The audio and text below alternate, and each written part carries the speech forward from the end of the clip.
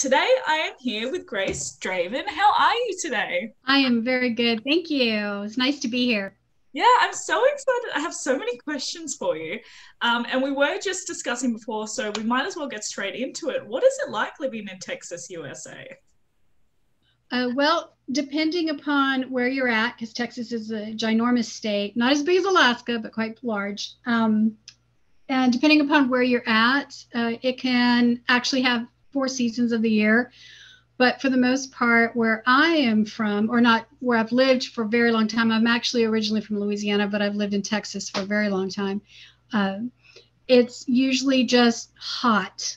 It's summer, it feels like all year round, because I was until very recently living in Houston. So it's like, I think we get 3 days of winter and we might get 2 weeks of fall, 2 weeks of spring, and all the rest of the time is summer, hot, humid, wet summer. Did I see recently that you guys got snow? In this area, yes. I have moved just a little south of Austin in what's known as the Texas Hill Country, and we actually did have snow. It was great and surprising. I think since I have lived in the southern United States all of my life, I think I've seen snow. I could count on the number on all 10 fingers with fingers left over, the number of times I've seen snow. So that was really awesome. And of course, the weather swings differently here as well. So I think 2 days ago, we got up to 84 degrees Fahrenheit. I'm not sure what that translates into Celsius, but we had the AC running. Oh, Yeah. And then we had the heat going the next day. crazy. Yes, very.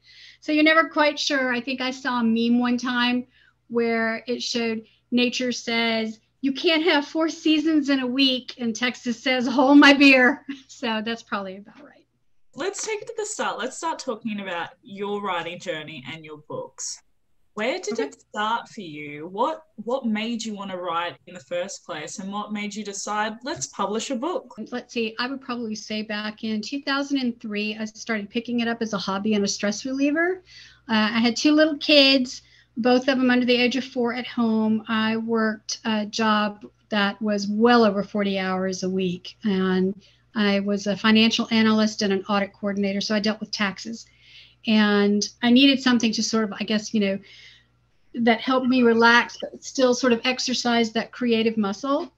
And I sure wasn't getting it with number crunching and reconciliations. Yes, I wrote fan fiction, and so I wrote for different universes, and it was just a matter of fun and blowing off some steam, and I had a really good time with it. And then in 2005, I entered a contest in a small digital publishing house, and I was one of 10 people who won, so I got a contract with them.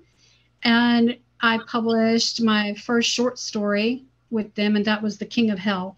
And then after that, my royalties on it would have paid for a Starbucks coffee.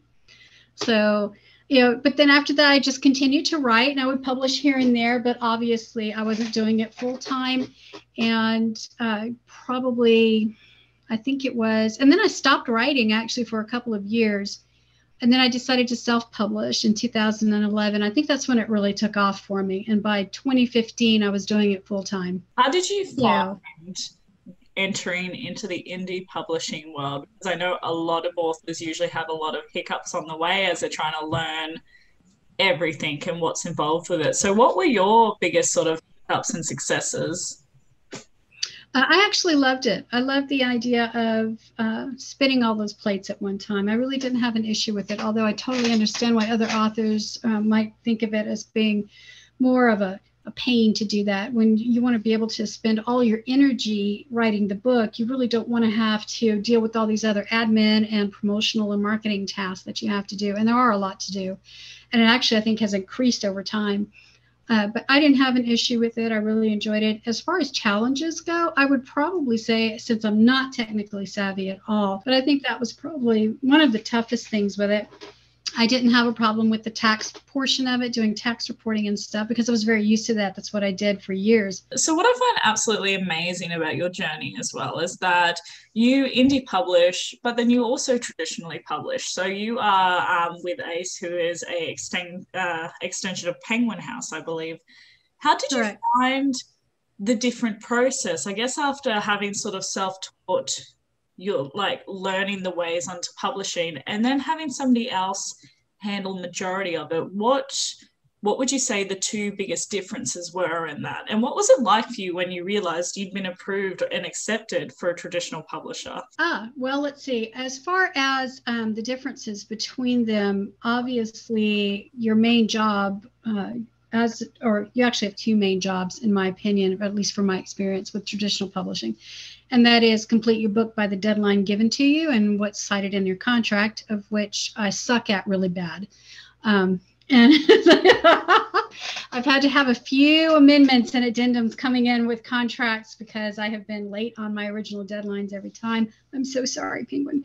And the other thing is probably you don't really have much input in the book packaging overall in comparison to self-publishing, where you are literally running the show. You are captaining that ship, of course, which means you will reap the benefits and pay for all the mistakes. That is all on you.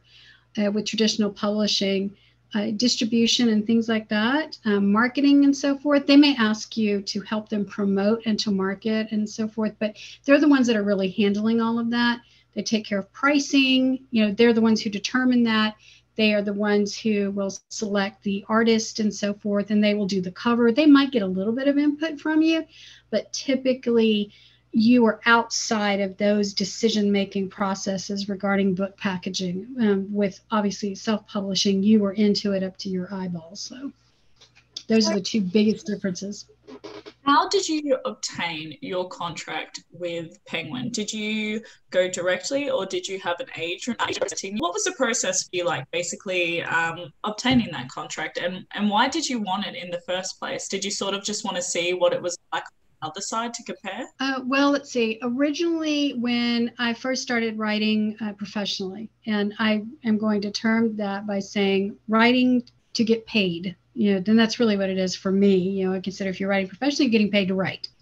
I was with that small digital publisher, and for the most part, they handled pretty much the same thing that the bigger traditional publishers like Penguin and so forth do. Same processes and so forth. You really didn't have a whole lot of input. You were assigned an editor, and there was somebody who did your cover for you and so forth. So I understood, and I had dealt with that process before. And one of the reasons I went to self-publishing was that I actually wanted more control over that. I had gotten some questionable book covers that I just didn't care for, and I felt that had a huge disadvantage as far as trying to sell units, and I felt that the numbers bore that out. So I went to self-publishing, changed up covers, controlled pricing differently, and did a lot better. What I wanted to do with the traditional publishing was to sort of break through an invisible ceiling, a glass ceiling, to try to reach other audiences that only do read traditionally published books.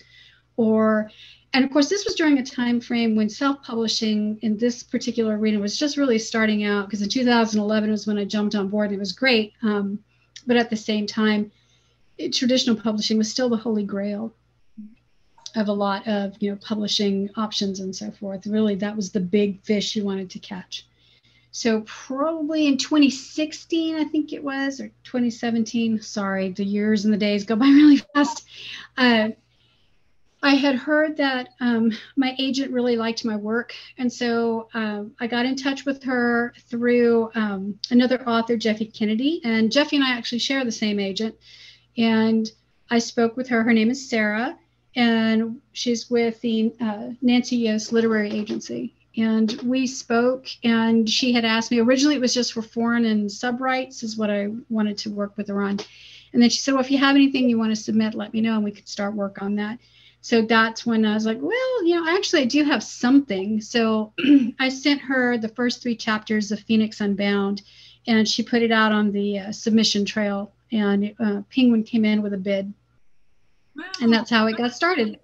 That's amazing. Congratulations. I know that was 4 years ago, but that must have been super exciting, just taking more elevating steps as you were building your platform and your voice in the writing community. That's amazing. And, I think it was really something, that was one thing I wanted to do. I think you brought it up and coined it in the perfect ways, to build your platform. And that's really something that I wanted to do, is build my platform. The way I work is probably not conducive to traditional publishing protocol, just because, once again, I'm missing deadlines and all this other stuff. And they're a little bit more rigid in that kind of thing than what you are in self-publishing, because you set your own deadlines unless you're putting out pre-orders, for Amazon. And I rush to try and meet those too.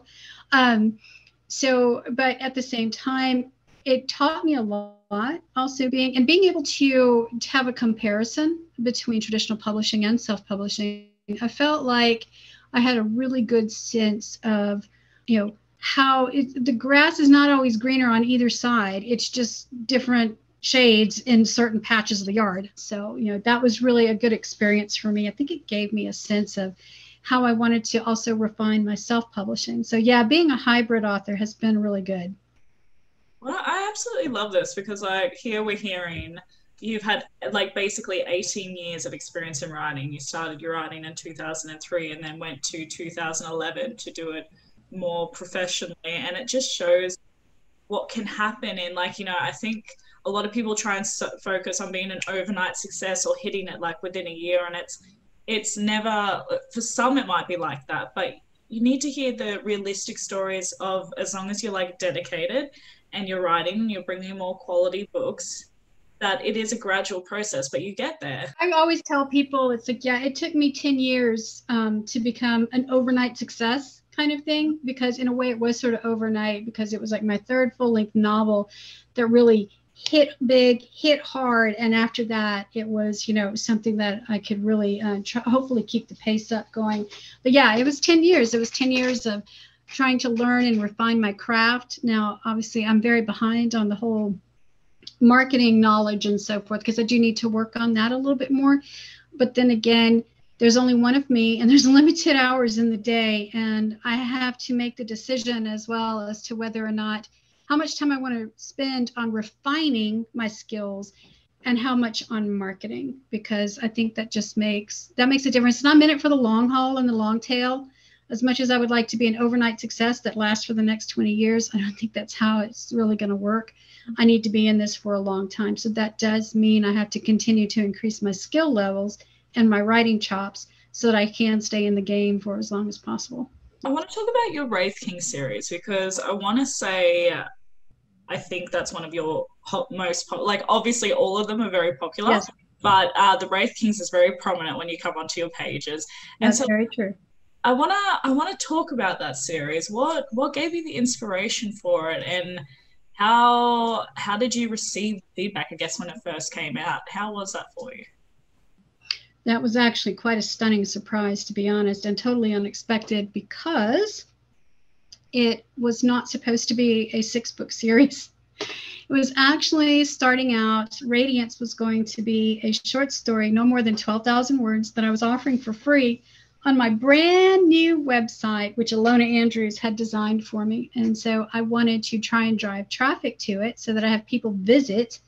And then when I told my editor, who I very fondly call Evil Editor Mel, and that's she's fellow author Mel Sterling, she had, when I said, it's going to be a short story, and she was like, are you sure? And then I came back to her a little bit later and I said, well, it's a novella. And she's like, okay. And then I came back to her again. I was like, it's a novel.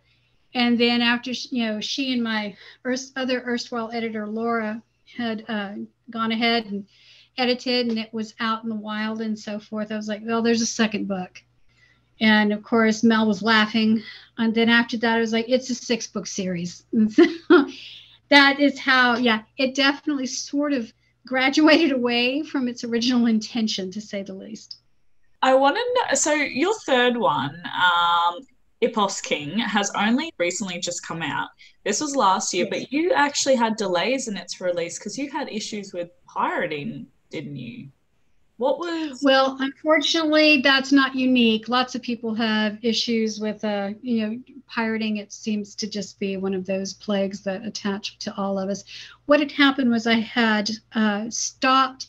I was originally going to serialize the rough draft on my website, but I chose instead to stop that because when I did the same for Radiance, I actually had some serious issues with Amazon trying to get the story uploaded because several people, whoever had visited, had taken all the chapters of the rough draft, aggregated them into a PDF file, and stuck them out on every pirating site that you can imagine. And at the time, Amazon hadn't quite gotten a handle on how pirating worked as far as that went. And so they came back to me multiple times with various things, such as you need to prove copyright. This is not a problem. I register all my books, so I had everything available to them. But it was, you had to prove copyright, and then I had to tell them that no, I was not in violation of terms of service, because they have a thing out there that says, if you're going to charge this amount of money on Amazon, why is somebody else here showing it for free? I'm like, it's a pirate site. They don't have authorization. And a lot of that is bot driven on Amazon. And so once you can finally get your hands on a warm body to talk to, you know, they can usually get it fixed or taken care of. But when you're talking about a lot of, you know, timing concerns and issues. Luckily, I didn't have anything up for pre-order, or that would have been a mess. So I chose at that point, you know, it's one of those ones where they say, this is why we can't have nice things. There you go. Yeah. So the other thing where the Epos King was delayed multiple times was I had issues in my family. My dad was originally diagnosed with Alzheimer's and then re-diagnosed with a brain tumor. And then luckily it was benign. They got that taken care of. My husband had busted up his ankle really bad on a motorized skateboard. And so I was like, dude, you are too old to be doing this kind of thing. And ended up with 3 screws and a plate in his leg. So in 3 months of convalescence at home, my principal editor, Laura Gasway, passed away in 2016 unexpectedly. And multiple non-compete clauses in my Fallen Empire trilogy with Penguin. So a combination of all those things delayed the release of the Epos King significantly. So yeah, it's been a wild ride for the Epos King. that's a lot. And that just like stands to show though who you are as a person, like to obviously persevere through all of that, but still continue and just say, it's okay. Just because I'm not focusing on this now and it's delayed, it won't get to it, and then you still jump on board. And you've had so many hurdles with this book, and yet here it is. It's available, guys. Grab it. A lot of blood, sweat, and tears went into that book. So wow. Yeah, I was so happy to get it out the door. Now, granted, I dropped it onto my editor's desk at the last minute and my proofer's desk at the last minute. And we did one small delay on the pre-order because Amazon now allows that. You can have, I forgot how many weeks, up 2 weeks, I think it is, if you need to delay that. So we were doing that. We were in a complete state of panic from, you know, the moment it dropped onto their desk until it actually went live. So what book was it for you that, because you are a USA bestseller, which is an amazing feat, so congratulations. Thank you.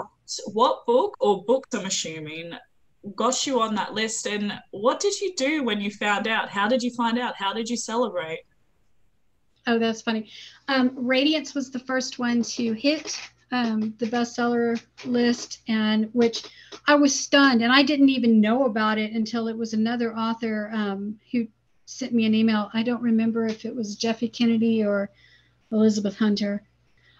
So sorry, guys, if you're reading this or hearing this, I don't remember which one of you told me, but they said, you realize you hit the bestseller list? And I said, what? So I went out to look. I couldn't believe it. I was stunned.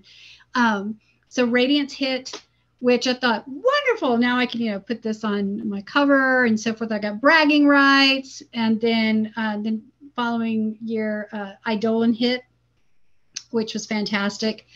And then when Phoenix Unbound came out, it hit, and Dragon Unleashed hit, the Epos King hit. So I can definitely at least say I'm not a one-off. You know, that this was not one of those one-hit wonder things. So yay!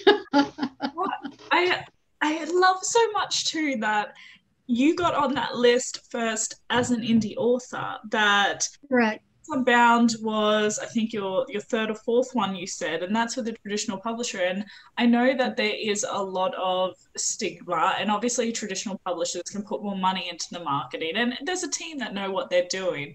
So the fact that you got on there like by yourself. It's just amazing. I'm so inspired. Congratulations. That's amazing. Oh, thank you very much. I was absolutely shocked. And like you, I'm just thrilled that 3 out of the 5 books that hit were indie published. Amazing. So, which, and you know, I didn't know about, especially like with Radiance, I didn't know about the whole thing. If you release on this day, then it gives you a better chance of hitting the USA Today bestseller list. And in fact, it didn't hit the first week that it was out. It hit like the 3rd or 4th week that it was out. So it really was word of mouth, and it just sort of sped up and steamrolled and so forth. So yeah, it wasn't its release week that it hit the USA Today bestseller list. I think it was nearly a month later.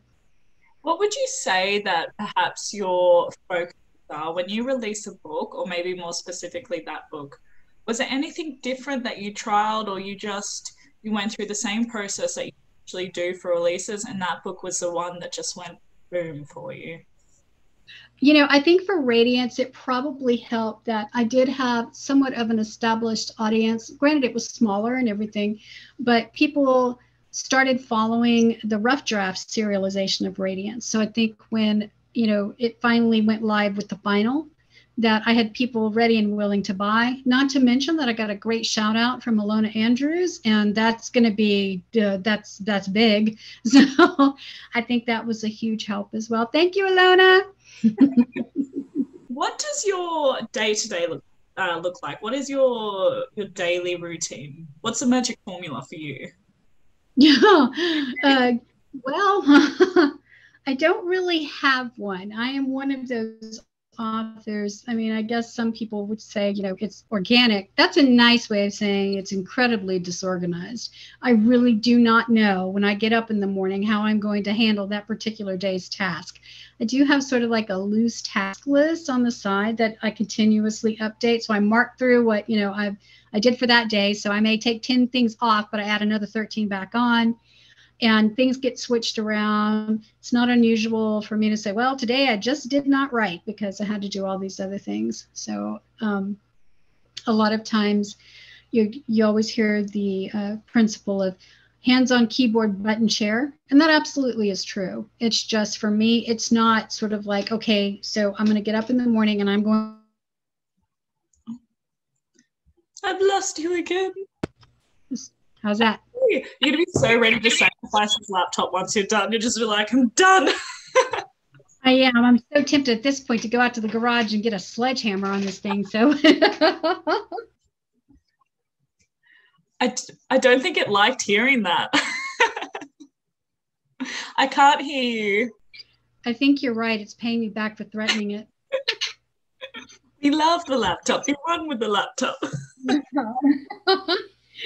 Anyways, I was saying my disorganized day. I wish I could say that, you know, I get up, I work from 9 to 5. I try to get in this minimum amount of word count and so forth. It's like, nope, I'm doing 20,000 other different things, and I might write 500 words at 9 o'clock. I might get back up. I'm a night owl too. So it might be 3 o'clock in the morning and I'll do 1,600 words or whatever. If I'm in a time crunch and writing, then I can do 5,000 words a day. And I handwrite all my books and then transcribe them. So really?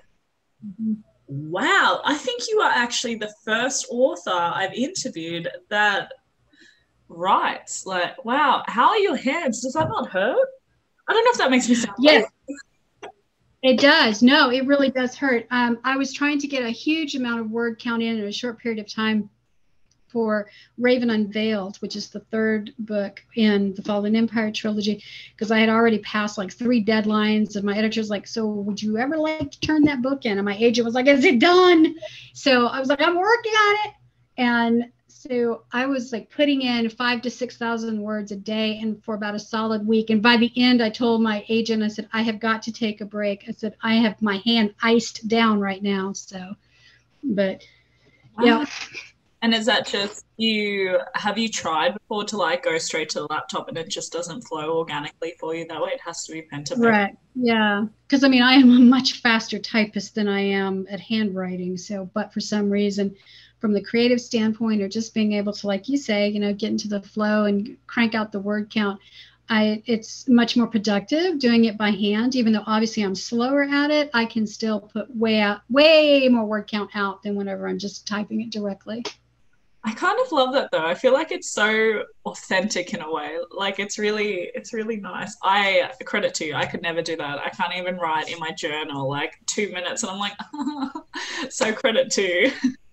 Thank you. It does get to you after a while. And of course, I think I'm the only one that can read my terrible penmanship. And even then, sometimes I can't read it and I have to look at it and think, what was I trying to say? And I think there was one time when I had one of my notebooks out for Dragon Unleashed, and we had Alona Andrews over for dinner, and that's a husband and wife team. That's Alona and Gordon, and I know Gordon had picked up my notebook and he was flipping through it. I said, "Yeah, that's me. That's my working copy for Dragon Unleashed," and he flipped through it, and you could tell he's like, "I can't read any of this." I'm like, "Yeah." I said, "I don't even have to write it in code. Nobody's going to be able to read that." So that's amazing. What would you say your favorite book to write has been so far, and why? Intrigue Me. Okay. Probably my Beauty and the Beast. Yeah, my Beauty and the Beast retelling Intrigue Me. Just because I love the original story so much, and I'd always wanted to write a retelling of it, and I just loved working in that world, and I thoroughly loved the heroine and the hero too, but the heroine for sure. She was my favorite to write. Do you do a lot of signings and events? No, I don't. And it's not because I worry or have any kind of stage fright. I really don't. Most of the time, I do have to limit a lot of my attendance to conferences and so forth because they tend to be out of state. And to be frank, it's budgetary. I mean, I just don't have this limitless well of, money to be able to spend on these conferences, which can be very expensive. I love going to them. I love chatting with people and so forth.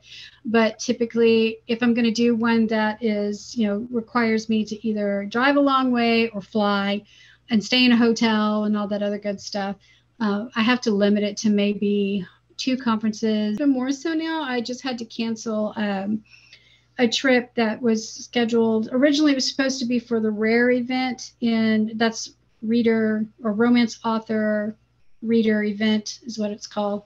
That was going to take place in Edinburgh, Scotland. And of course, COVID caused them to, postpone it, and then they postponed it to 2022. But since then, going out of the country is not even viable for us anymore because we don't have the caretaker we need for my son, who's autistic. And then I've got elderly in-laws that, need some help. But I'm hoping to attend, at least some of the more local stuff if I can, once everything opens back up. Amazing. What has been your most memorable reader interaction? Oh, yeah, there's a lot. And like I said, I really enjoy the reader interaction and so forth because you can the passion in these readers for the books that they read, and they can cite back to you details in your book that you've forgotten. And they're like, "Oh, I love so-and-so, and I love this one scene." And boy, and you're like, "I don't remember that scene. I wrote that." Because you're writing so many words. You have so many characters and scenes. You have to actually sit there and think for a moment. Oh, yeah, and I wrote that 9 years ago. So, but it's thrilling that they remember it. And, because that tells me that it's imprinted this really strong image in their head and has resonated with them, which I think is great. But reader interaction, yes. I was at the Romantic Times convention in 2016, and that was, 2015. I was there in 2015. And Intrigue Me had won the Best Fantasy Romance for 2014, but they were, giving out the awards on the 2015 conference. So while I was there with my husband, we were at one of the evening events where, they were serving food and there was dancing and all this other stuff. And they were, having their meal. And then we asked them, we were like, "Can we sit here?" And they said, "Sure." Who are these weirdos? But they were very nice. And so we sat down and I started the conversation with them, just like, "So, are you here as readers? Are you authors? And what's your favorite genres?" and stuff like that. Because we're all there for books, so it should be pretty easy to, have a conversation with people.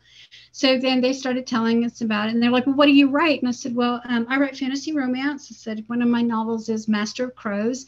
And one of them stopped, and I saw her, her face sort of frowned a little. She goes, wait, I read that. Oh my God, I love that book. And so it turned into this really, very exciting conversation, not really just about my book. That just sort of broke the ice kind of thing. And then we just got going after that. And then they came to see me at the signing event the next day. It was just awesome.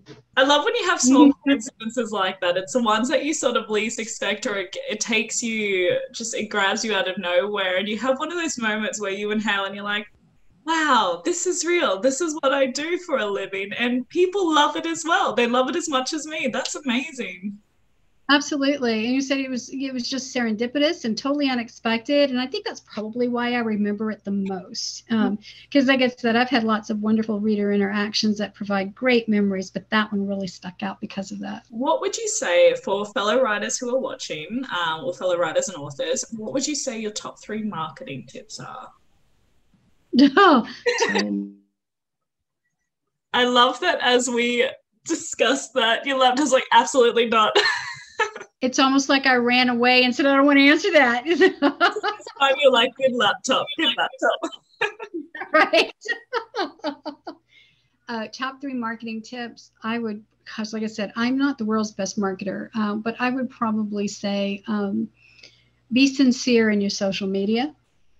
Okay.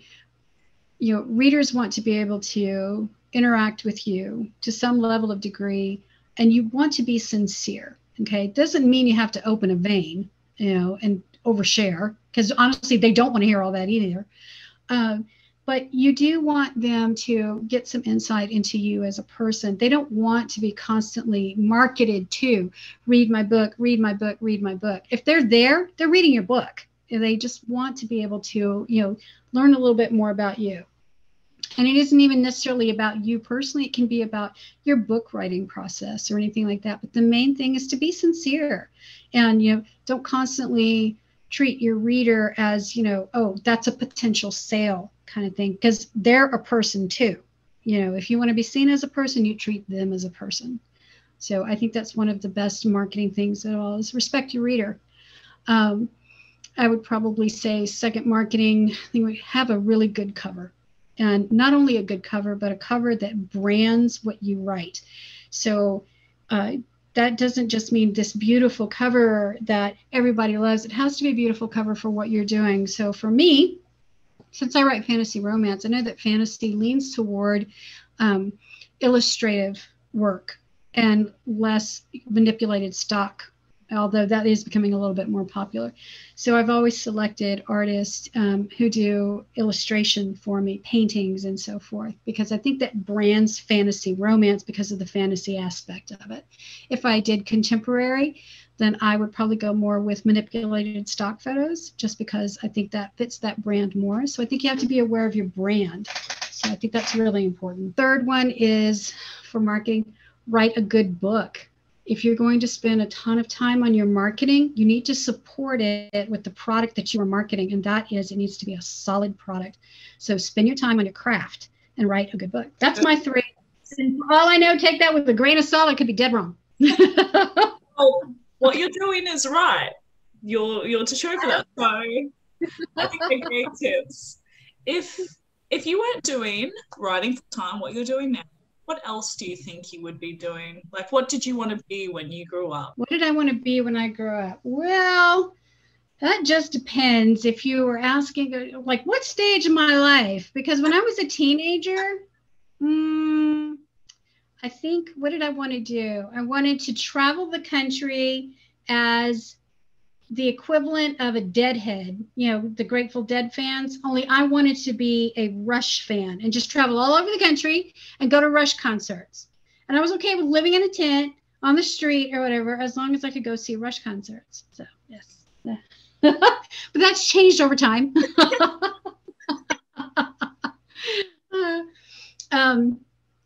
And of course, much to my dad's relief, because I think he was really a little concerned with my future goals. What would I be doing if I wasn't writing? Well, I'm fairly stoic about that kind of thing. I'm pretty pragmatic. probably the same thing I was doing before I was able to do the writing full time, and that is some kind of accounting work or whatever. Just because, you know, I got bills to pay and mouths to feed and that kind of thing. So yeah, I'm very lucky. I'm very fortunate in that I have moved into a role where I do what I love and I get paid for it. And that's actually a combination that's pretty rare. So I'm very grateful and very happy to have that land in my lap. It was a lot of work, you know, but to be able to, it was worth every bit of it if this is what it came to. This is my favorite question to ask. What is your largest goal? What is the dream that you're chasing for your author career? Well, you know, I feel like I've hit some goals that I just never expected to hit, which I'm just totally thankful. And I say that because I worked for 5 years in a Walden Books as a bookseller when I was in college. That's how I paid my way through school. And I remember, you know, shelving the names of all these, you know, super popular authors, and we did book signings and stuff like that, and thought, wow, this is just so amazing, this amazing job that these people had. It must be an absolute dream to be able to do this. And then so many years later, you know, I'm a lot more ancient than I was then, but to be able to be doing that now, because I was in my early 20s when I worked in that bookstore. I was like 18, 19, 20, and 21. I was there for 5 years. And, you know, now that I'm like, I'm almost 54. Yes. Mm-hmm. Wow, you look really good for your age. Oh my God, bless you, my darling. Thank you. That's amazing. Well done. I don't know if Thank you so much. So yeah, as far as that goes, it was, you know, as a goal, you know, honestly, my goal is to just stick with this. I guess I don't want to say I have small dreams, because I don't, but I've been able to achieve something wonderful by doing this. One of the great things that happened from being able to do this was that my husband was able to retire from this horrible job. One of the big goals that was met was to be able to bring in enough money so that, you know, he was able to quit that job and not die, you know, just from, you know, the stress of that. So that was wonderful. So honestly, my long-term big-time goal is to continue with something like that, to do what I love and be able to help my family also achieve their own dreams. You know, pays for my daughter's school, pays for my other one too. You know, she goes to choir and things like that. So, you know, pretty day-to-day mundane things, but they're important to us, which I think is, you know, what you have to sort of look at too. You know, there's a lot of pie in the sky, awesome stuff. I mean, if my agent came to me and said, hey, somebody wants the movie rights to one of your books, I wouldn't be like, oh no, that's fine. I'd be like, oh, yeah, let's do this. So, but yeah. I love how much like how grateful you are as well. You're so humble and grateful for everything that you've received, but still ambitious to go, but there's still so much more I can obtain. I find it really inspiring to listen to. What is coming up for you? What should we be on the lookout for? Well, 2021, I don't want to say I set New Year's resolutions because I inevitably break those. So my goal right now is to be more organized. And what I would like to do, of course, this is all dependent on some of the things that are happening with the third book that went to Penguin, and that was Raven Unveiled. I haven't yet heard back from them when they want to put it on the schedule, because I know that with COVID, that just blew their schedules out of the water. They had to rearrange a whole bunch of stuff that was already in the pipeline. So new stuff coming in, which would have been mine. I don't know where they're sitting with that at the moment. And I turned in Raven Unveiled right before the Christmas break for publishing. So, you know, I'm sure my editor didn't even look at it until she got back, which is fine by me because I was really, really burnt out on writing at that point. So I have for 2021, 2, possibly 3 anthologies that I'll be in. The 4th book in the Wraith Kings series, which is the Nomas King. And Nomas means nomad. Oh, and for anybody who's asking, Ipos means horse. So Saravek was the horse king. And then let's see, so the Nomas King, the 2, possibly 3 anthologies, And then I'm working on it right now. I'm going to do a science fiction romance novella under the pen name Anne Sparrow. Okay. Have you done work previously under Anne Sparrow? No, this will be the first time. So, and I had thought originally of doing it as Grace Draven, but I think I just need to, after attending a really good conference that talked about branding and so forth, I didn't want to confuse my fantasy romance readers. And while I would love to have, 100% crossover, that's just not going to happen. And I did want to keep some clear delineation between the science fiction romance and the fantasy romance. Grace Draven is known for fantasy romance. And so it's almost like starting over with the science fiction romance, but that's okay. I mean, I don't mind. I'm just going to have to work a lot harder trying to get the name out. So yes, my story is called Silk, and it's the first of at least 2 books in the Serengale Gate cycle. So it's by Anne Sparrow. I'm excited for that. And when do you roughly know when that one will be releasing, or watch this space? I'm shooting for late spring of this year. Exciting. Have you started the cover yet? Yes, I have, as a matter of fact. Isis D'Souza, who is the illustrator for the Radiance and Eidolon book covers, and also for the Undying King, she is working on the cover for Silk right now. That's so exciting. Okay. Yeah, it is. Can't wait to see it. All right. So at the end, I've started a new segment called Speed Dating with an Author. So you and I are going to go on a very romantic date. I have lit a candle for us. We're ready. So my first question for you is, what are one of the clumsiest moments you've ever had? Physically or socially? Either or both. Oh gosh, let's see. Socially, I would probably say for me, it actually was like a teaching moment. It was a last minute thing for class, this class that we were having. It was for retirement loans that I had to give a class on. And I knew I was new in that department, so I was still learning some of the loan stuff. And they're like, you need to teach it. And I'm like, I just got here. How am I supposed to teach something I don't know about? And then I walked into the class, it was a large auditorium and people were waiting in their chairs. And I walked in and I slammed the edge of my skirt into the door. And I was wearing an elastic band skirt.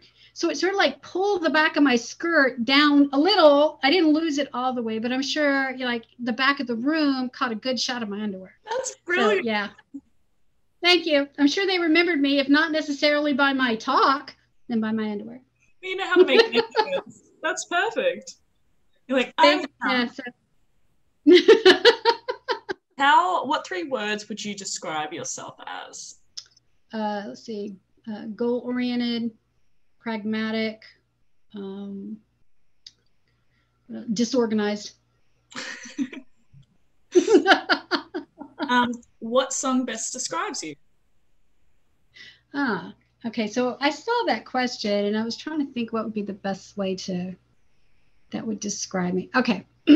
So on the surface, the lyrics sound very materialistic, but the singer, you can tell by the way she's singing it and her intent behind it is that she's definitely taking the piss. Okay. And that is Janis Joplin's Mercedes-Benz. So that one for sure. I love that. What is your life motto? Life motto. Adapt. What is a unique talent or skill set that you have that not many people know of? Oh, gosh, let's see. I don't know that they're really unique. And I haven't done it in a long time, but I used to be a competition barrel racer in rodeo. What? Yes. So I don't know. I don't really possess that skill set anymore just because it's been a long time since I've been on a horse and certainly not in competition, but that was one. Yeah. So I know it's not like everybody goes barrel racing in competition rodeo. So I guess maybe that would make it a little unique, but it's been a while. So. I'll accept that. I'll take that one. I love that. Okay, great. That's all my questions on our speed dating. I would would say this was a success. I really enjoyed your company and definitely had a laugh. So yeah. Oh, thank you. Yeah, I'd go on a second date with you. Thank you so much. Yay. And see, I even wore mascara for this. That's perfect. I'm wearing a sweater. I am too. Do you have anything else that you want to let viewers know? Anything else we need to know? Where do we find you? Let's see. All of my books, of course, are on the typical, retailers that people visit. So that would be, Amazon, Barnes and Noble, Kobo, and I've lost you till the very end. Of course, yeah. Can you hear me now? Okay. Can you see me? Yay! Okay. So yeah, I'm on all the usual retailers out there. Let's see. You can visit my website if you want to at gracedraven.com. Let's see. For 2021, as we mentioned earlier, I've got a novel I'm hoping to get out for probably closer to the end of 2021. And of course, that's actually dependent. That's the No Mas King. That will be dependent on when Penguin schedules Raven Unveiled. And that has to do with non-compete clauses that are in my contract. So I'm looking at the No Mas King, the science fiction romance, which is Silk under Anne Sparrow. And of course, the anthologies, which I know in one of them, I'm going to have the second book in the Bonekeeper Chronicles out. That one is going to be called Gaslight Widus, and it's the follow-up from Gaslight Hades. Wow. So, and the other two, I'm not sure. So hopefully, and of course, I will say none of that is written in stone because I am constantly redoing my schedule because disorganization right here. I love how honest you are. At least you know yourself well. You're like, no promises, we'll give it a go. Exactly. I'm going to do my best, but yeah, that's one of those ones I would rather that up front that it's going to be really fluid. That is all my questions. Thank you so much for hopping on today. I've had an absolute ball. I laughed so hard. Oh, good. Thank you so much. I really appreciate it. I had a lot of fun too. And I'm so sorry for the technical hiccups. No, not at all. It made it even more entertaining. I think even after this, I'll be like, can you see me? Can you hear me? Can you hear me? Exactly. And it's odd that this, PC or this laptop here seemed to have a second sense for after a question where I'd be like, oh, I don't know. I'd go.